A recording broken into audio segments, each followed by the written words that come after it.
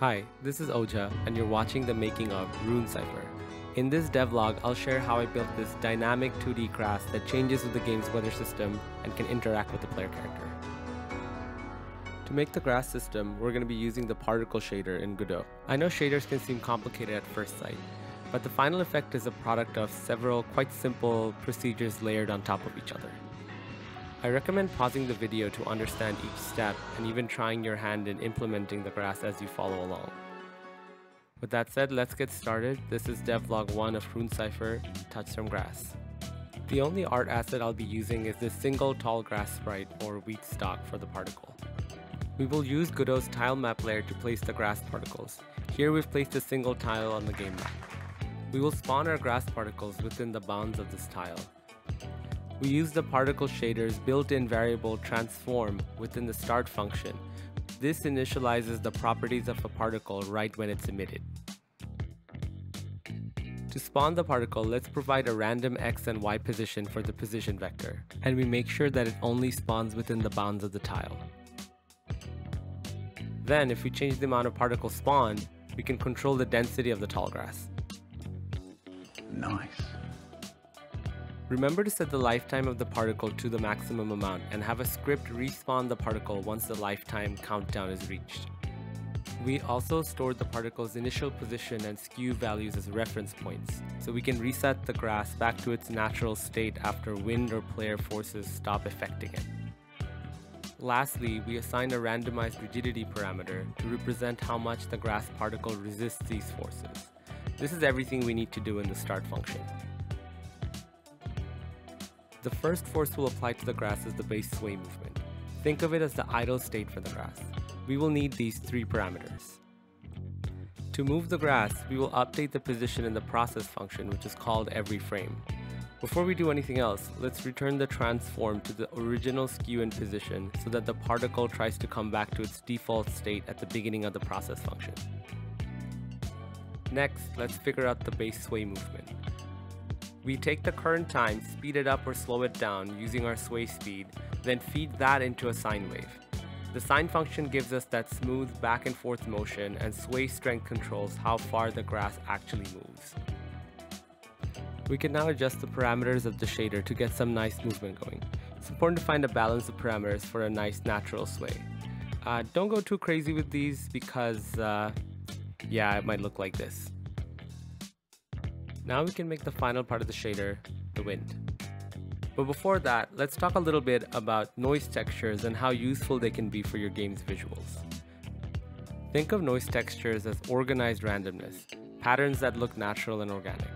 In game development, we use noise textures to simulate things that occur naturally in the real world, like flowing water or terrain generation, and in our case, wind patterns.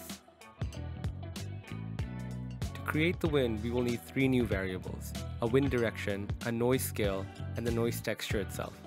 To make the particle react to the wind, we also need to provide each grass particle's position to the shader. With that in place, we can create the noise function. We make a scrolling effect by combining wind direction, time, and wind speed. This makes our noise texture flow across the world like real wind patterns. Then we sample that moving noise at each grass blade's whirl position. The noise scale controls how zoomed in or out we are on the noise pattern, and the red channel gives us a wind strength value for that exact spot on the map. This is what the noise texture looks like when we display it on the red color channel of the particles. You can see that the noise texture creates these natural spheres of influence or force over the grass particles. Now we can apply the wind forces to the grass.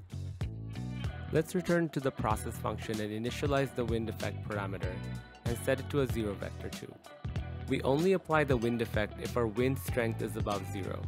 Let's use our wind noise function to get a smooth wind parameter and adjust it from a 0 to 1 range to a -1 to +1 range. This allows the grass to move in the direction of the wind during a gust and in the opposite direction during a lull in the effect. We then get back our rigidity parameter that we set up before to apply a particle-specific custom resistance to the wind. Now we have all the pieces we need. We combine the wind direction, strength, and our noise value, then multiply by how flexible each grass blade is. Remember, rigid grass barely moves while flexible grass bends easily. finally, we apply the wind effect to the transform vector. I want most of the movement to apply horizontally, so I only provide 1/10 of the strength to the y vector. And that's all there is to it for the wind. With the direction and strength parameters, you can create different atmospheres in the game world.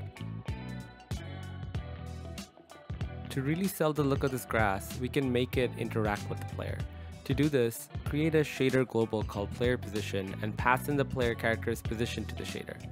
This way, multiple shaders can receive this information and interact with the player.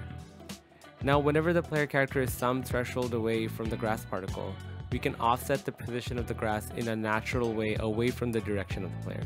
Here's what that looks like.